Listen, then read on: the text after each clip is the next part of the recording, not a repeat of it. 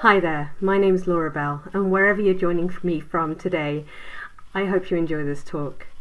Today we're going to be talking about failing fast, not in the cool way, we all want to fail fast and learn things, but some of the ways we can fail fast by overlooking our own bias when we're trying to speed up application security. Please join in this talk. Consider it a self-assessment of sorts, a way to look at your own practices and see if you can improve, and then join me afterwards for the Q&A. I'll be available to answer your questions. The desire to go faster is really natural. We're all quite lazy as people. Humans are a lazy species. We want to go fast, we want it to be easy, and application security is no different. We want to make sure that when we're securing our applications, we're not getting in the way of that progress, of that speed. But some of the ways that we behave and some of our innate biases do get in that way. They create weaknesses and vulnerabilities where there shouldn't be them. And we're going to talk about 3 of those today. Specifically, we're going to talk about seniority bias, tool bias, and recency bias, and how each of these can manifest inside your teams and your practices to create vulnerability and problems that could lead to security issues later on. And we're going to round out today by overcoming that bias and learning how to go even faster. This is a strange format for a conference. This is a strange year that we're in today, but I really hope that you enjoy this and that you can bring your questions and your experience to me afterwards. Please reach out on Twitter, lady_nerd, or in the Q&A. Now, I'm going to start with a little bit of a caveat. I was the co-author on the book by O'Reilly Media of Agile Application Security, but whether you do Agile, DevOps, DevSecOps, or something in between, I really don't mind. This talk isn't about particular labels. Security isn't about particular labels or dogmas or styles. Security is security. We want to protect things, whatever terminology we're using for our way of working. So whatever label you use, just park that for now. It doesn't matter. Let's just assume we all want to go fast and we all want to get more secure as we go. Now, the first bias we're going to talk about is seniority bias.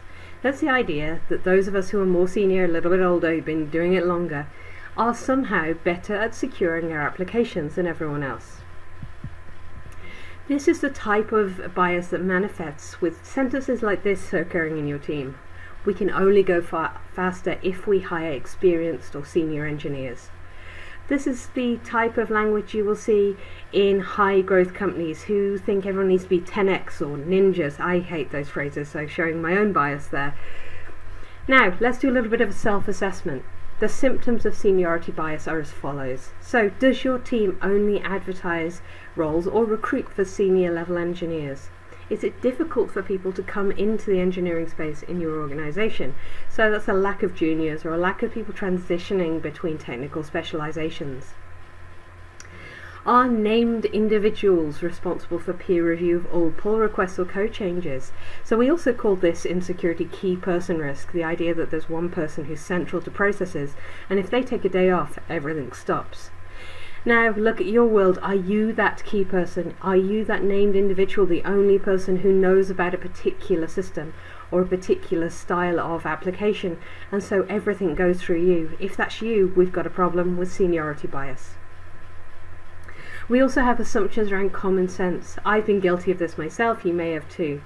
Saying that, well, it's common sense. If you're a senior engineer, we all know how to do security and to solve complex development challenges. But the reality is, we don't. We all come from different backgrounds, and those backgrounds give us different sets of skills and experience. For some of that will include security knowledge, but for some it definitely doesn't. Just because you've been doing it a long time, it doesn't mean you've learnt the same things as everyone else on the way. So how do we start to overcome the impact of seniority bias? Well, we start by understanding what that impact is. What could go wrong, and how can it affect our security? The first impact is burnout of key people. If people can't take breaks or leave, or they're responsible for every single request in your system, they're going to burn out. And burnout is a big security issue. We don't make good decisions when we're burnt out. There's high impact if team members leave the organization. So we don't want this. If Sal or Taylor leave, we want to make sure that somebody else can pick up what they're doing really easily. Now, it doesn't mean heavy documentation, but it does mean processes that share the knowledge equally across the team. We can also see a stagnation of approaches because those of us who've been around a little bit longer are used to doing things in one way or another. It might be difficult for new voices or new approaches to be heard. Now, some of us are really lucky you're here at a conference today and you're expanding your range of skills and approaches, but not all seniors have that luxury, and so we might find ourselves stuck in the same patterns of doing things we have been doing for a number of years. Equally, knowledge sharing across our teams and cross-skilling will be really, really poor, and that's because, well, everything is going to the same person, and if they're busy, they're not going to have that time to share, and nobody else is getting that experience naturally as part of their roles. That impact is really high. That seniority bias means we're not getting new security approaches, and then if one person breaks under the strain or takes leave, then we have a massive impact on the team.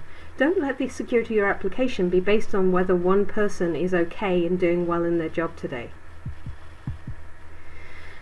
So tool bias is our next bias. Now we're going to round up at the end as how we can overcome all of these biases, but we're going to do them first, one after the other. So tool bias. Now, the symptoms, the quotes you might hear if you've got a tool bias are things like this: we can only go faster if we buy this tool or system. Now, we're at a conference, many conferences will have a tool bias in them. You know, there's tools that are being talked about in these talks. You should do this, you should try that. Here, this big company did this thing and they used this tool, so they were able to do this thing faster. We are bombarded in every aspect of our engineering life with marketing material that tells us tools will solve our problems. But as engineers, we also know that that's rarely actually the case.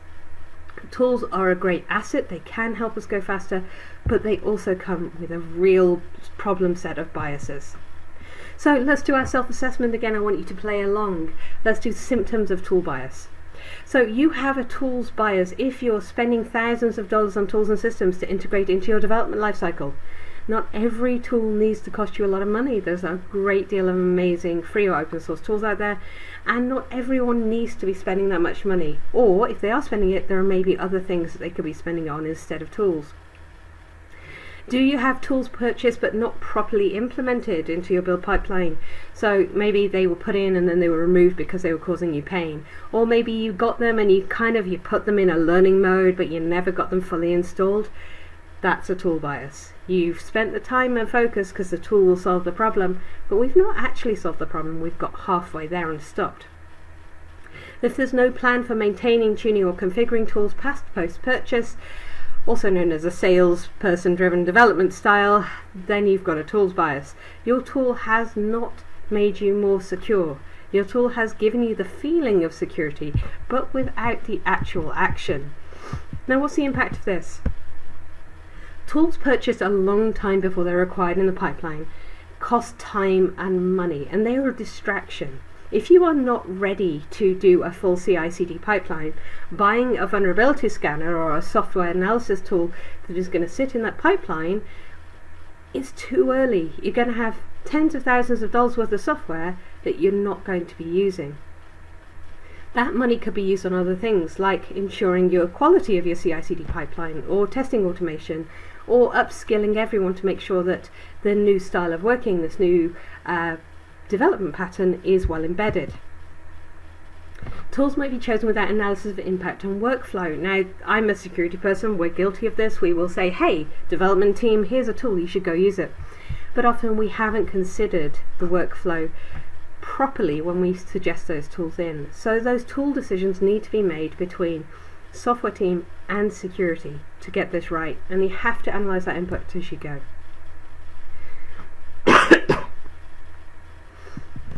Tools and processes are offboarded out of development teams, creating a fractured approach. Now, we see this a lot in larger organizations who are lucky enough to have big, fully resourced security teams, where tools can't go into the pipeline because they're going to break it, they're going to slow it down. And what happens instead is they take the tool out and say, okay, well, the security team will run this tool and bring the results back in. This creates a really fractured approach where not only are the tool outputs coming back in at the wrong time in the flow, but the impact of that workload isn't really being realized by the outsourced team. I like to call this the gym membership effect, and I've definitely been guilty of this myself. This is an organisation believing it solved its issue at purchase. Now, if you, like me, have ever bought a gym membership because you wanted to get healthy, you feel great. You've bought your gym membership, you're gonna go, it's great. But buying the gym membership doesn't get you healthy. Going to the gym does. A tool bias is the same deal. Buying the tool is not the improvement. Using the tool, refining your usage and making it work for the whole area, that's where the impact is. Our final bias we're going to talk about today is recency bias. Now, we're at a conference, so there's a slight irony in this one, and in fact, people like myself who speak at conferences are guilty of propagating this, but we're going to talk about it and how it affects your security. The idea that we can only go faster and be more secure if we do the latest thing that we read about. So I went to this conference talk today and they said I should do a thing, and so we should do that right now. And so we switch very rapidly between our approaches. We bring in new tools and frameworks. We switch to, oh well, the latest front-end framework is this and we should do that instead. And if we're always switching to the most recent thing that we've heard, it has a massive impact on what we're able to achieve with security. So let's self-assess again. Have you got a recency bias? So, lots of started but incomplete security initiatives. So you've got a security backlog, but not a lot is getting completed on it. Initiatives are losing momentum after initial kickoff or failing to achieve measurable outcomes. That's because you're switching to new things all the time, the latest shiny project. If you've got that, then you want to be careful. Frequent focus shifting and difficulty understanding overall security approach often leads or contributes to this recency bias. So if you got that kind of magpie approach, as we'd call it down here, chasing shiny things, then you've got a recency bias. And in security, that's really, really dangerous. It will create a massive backlog of security initiatives that need to be finished, spend a lot of money, but won't actually achieve the application of security outcomes that we need. So what are the impacts then of this recency bias? Time and money wasted on many started projects. We all feel good starting a project. It feels great, it's shiny and new and exciting. But if we don't finish it, then it's not worth the effort. We need to be actually getting on and completing these things. It gives a perception of working hard, but it doesn't achieve measurable aims. You know, depending on how performance review works in your organization, I've seen this before, we've all seen this before. If I start these new things, everyone looks at the start, they give me a gold star, and then I don't really have to finish it because everyone's forgotten. Doesn't work for security. If we don't finish it, we don't stay secure. It undervalues the complexity of some initiatives. If you find that actually you're putting everything on and starting everything very quickly with a fast focus switching approach, you may miss the fact that some of these projects and some of these initiatives are really quite hard and they need time and focus for you to get through them. It often leads to teams being overstretched as they try and take on too many things.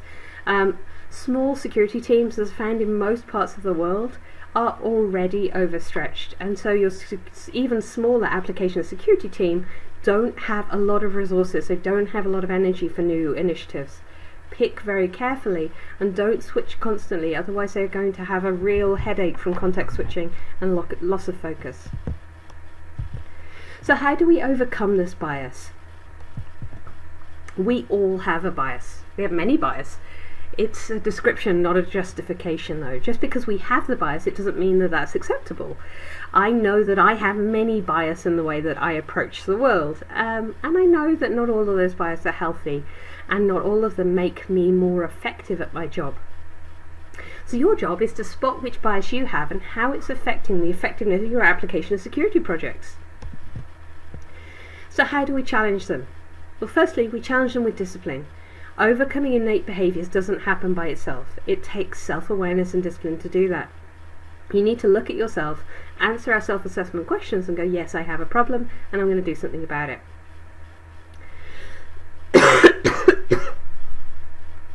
It takes focus. Hiring broadly, taking it slowly with tools, and doing less stuff might feel like the hard way round. Like nobody wants to stand back at their performance review and say, hey, I did less this year, but I did it really well. That feels like a really unnatural way to do things, but I want you to do that. I want you to buy less tools. I want you to hire more broadly, and I want you to do less projects this year. Make that your aim for the year. Do less projects, but do them at a higher level. Make them phenomenal. And I want you to do this with consistency. It's really easy to fall back on old habits when we're pushed for time or we're stressed, but it's when we need to focus and have discipline the most. When we are stressed, we will fall back on whatever behavior is easy for us to do. And that means the ones where we don't have to think, the muscle memory. And if your muscle memory is to favor a senior member of your team, or just say, hey, oh, it's all right, well, I'll just do it this time, don't worry about it, it'll be quicker if I do it.